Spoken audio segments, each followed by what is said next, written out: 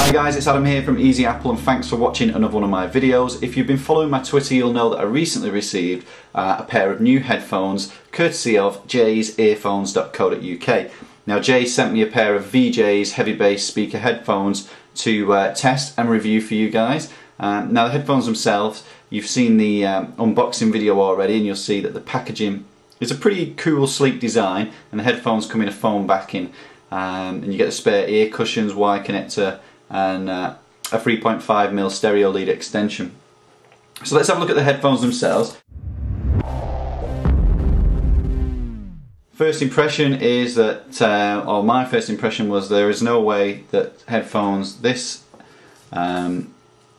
small and lightweight are going to be able to kick out any bass or decent quality sound whatsoever. But I was very wrong. So the majority of the headphone unit is made up of a nice black metal plastic material that's incredibly lightweight.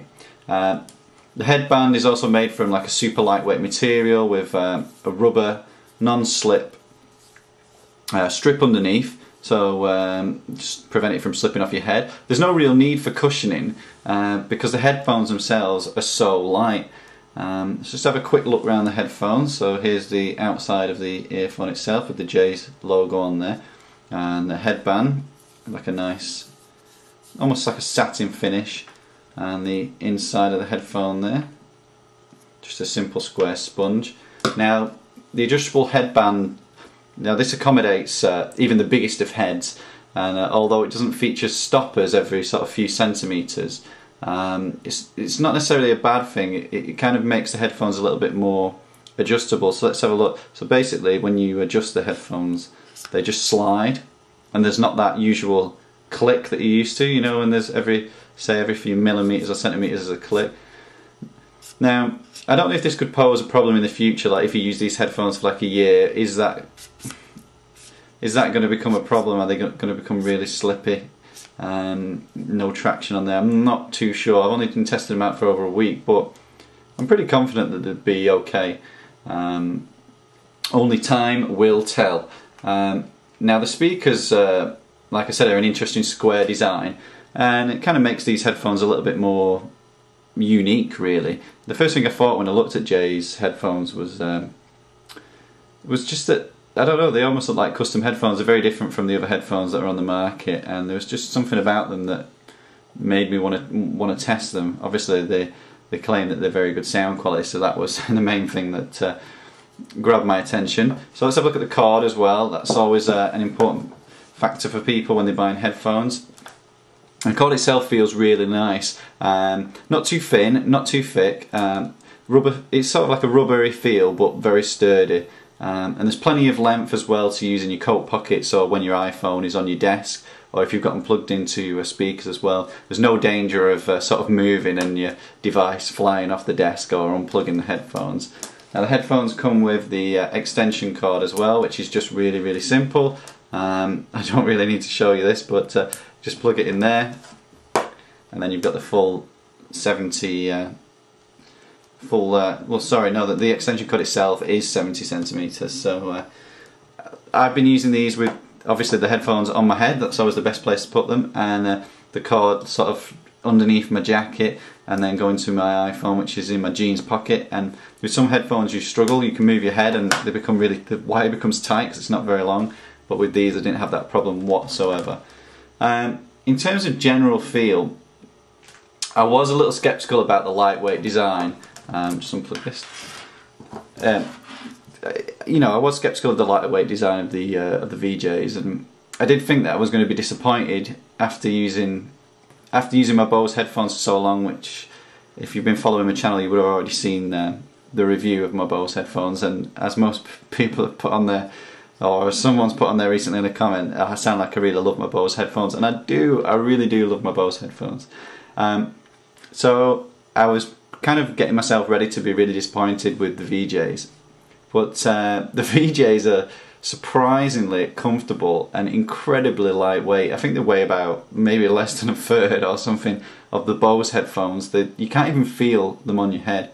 I mean, when you've got them on, you can hardly feel anything other than the speakers on your ears. There's no suction or vacuum created by the headphones like there is on the Bose headphones. And I just kind of find them much more comfortable than my Bose headphones. Because the Bose ones are so, well, they're just much heavier and bulkier. But in terms of being sceptical about them, it's only when you plug these little babies in that you realise what the whole simple design is all about. And obviously that's just about being lightweight, and the main concentration has gone onto the sound.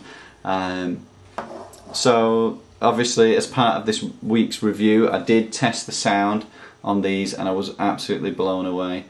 So after unboxing them, I sort of jumped straight into the test by playing some of my favourite rock tracks, like I don't know, Jimmy Eat World tracks, just because they offer a nice blend of like layered guitars, vocals, bass, occasional distortion, big drums, and the VJs, they kind of just silenced me for a few minutes. I kind of just sat listening to my music. And you know that's when you've got a good headphone, because you just sit there and shut up and appreciate your music. And it kind of reminded me of the first time that I listened to my music collection through my Bose headphones. Sorry to keep going on about the Bose, but I have to compare them to something. The VJs more than cope with a mix of guitars, drums, you know, vocals, and gave me access to some of the hidden layers of sounds that you wouldn't normally hear using your standard headphones that you would get with your iPod or your iPhone. So kind of after being a bit shocked at the quality of the sound listening to rock music, I kind of headed straight for some drum and bass. Just listened to some band called Sub Focus, and it was just to kind of, I really wanted to trick them out with loads of bass and electronic music with all its layers. I really wanted to trick these VJs out, and I just couldn't, because you know, they're so tiny and lightweight, these headphones, but they can really handle sort of deep, rich bass when it's alongside higher synth sounds. You know, those different layers that kind of get lost in the mix with rubbish headphones. I've just been really, really impressed, and I think they're about like a third of the price of the Bose headphones, and they're really in the market for people who just want that really good, rich quality but an extremely lightweight headphone. I mean, I don't think there's necessarily anything that I would go out and look for originally, because I was looking for the Bose headphones just because of the styling of them, really, more than anything, and the kind of sound quality came along with it. But these have been a big surprise for me. Very, very good quality, and I'd say about up to 85% as good as the Bose headphones in terms of comparing them sound quality. But in terms of comfort, the VJs actually win, and they are way more comfortable than the Bose headphones. So yeah, so thank you very, very much to jaysearphones.co.uk who sent me these headphones to test out. I would definitely recommend them to all my viewers and subscribers. You've got to try these out, because they don't do themselves justice in terms of the way they look. Check them out, jaysearphones.co.uk. There's a link in the description box. Don't forget to comment, rate, subscribe, and you can follow me as well on Twitter at twitter.com/MrEasyApple. So yeah, there we go. Thanks a lot for watching, guys, and I'll see you very, very soon with another video.